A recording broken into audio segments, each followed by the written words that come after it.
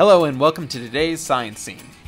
Many of us grew up with D.A.R.E, Drug Abuse Resistance Education, a program created in 1983 by Los Angeles Police Chief Daryl Gates and the Los Angeles Unified School District in response to the quote-unquote unparalleled drug use among this nation's youth.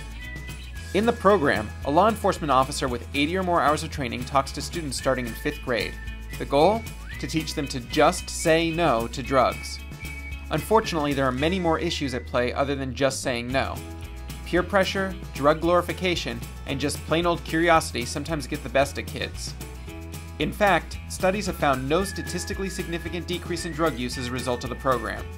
Even more than 30 years after its inception, there isn't strong data to suggest D.A.R.E has worked. To learn more, read today's Science Scene, part of the Life and Art section of your Daily Texan.